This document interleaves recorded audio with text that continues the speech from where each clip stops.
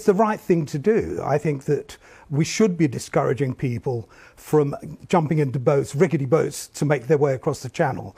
And I think those who are saying that this is the wrong thing to do, in a way, I think that they should think carefully before they encourage people to risk their lives doing it.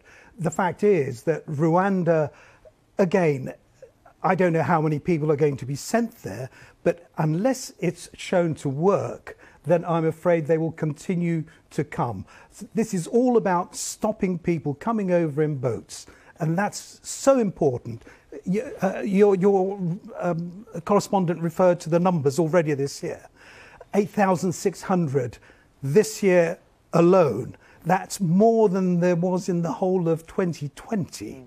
3 times the rate we had last year.